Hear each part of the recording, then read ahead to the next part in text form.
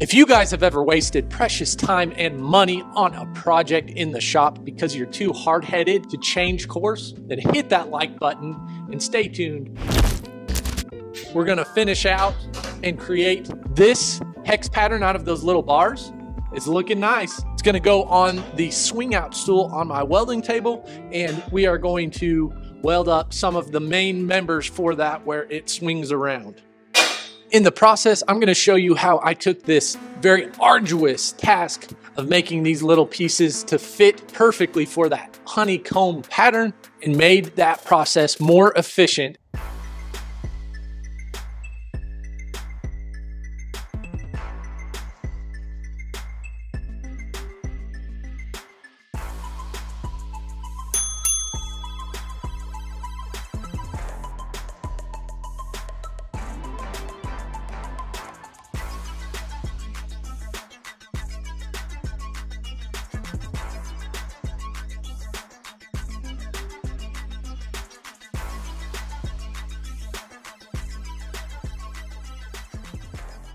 So in the last video, I showed you guys how I was prepping up these little bars to make the hex patterns with this form here.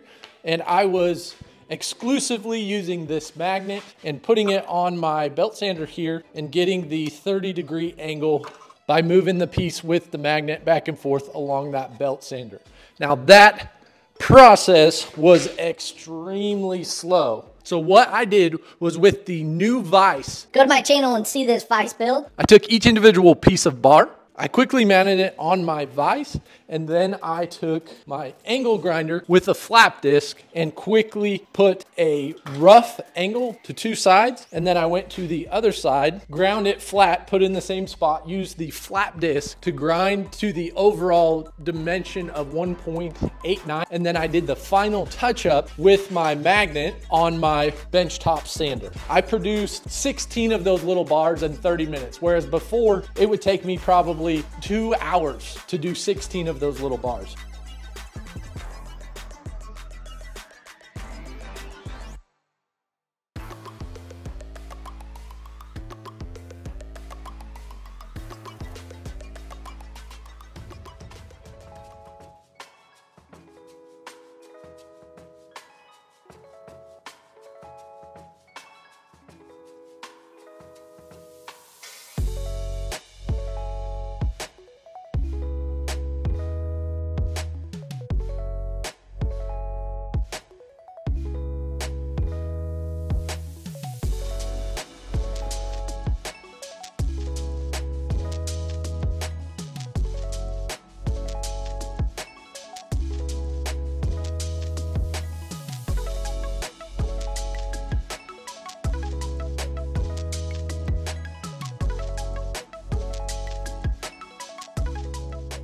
Another way that I figured out how to increase my efficiency on this project. So here's my honeycomb pattern.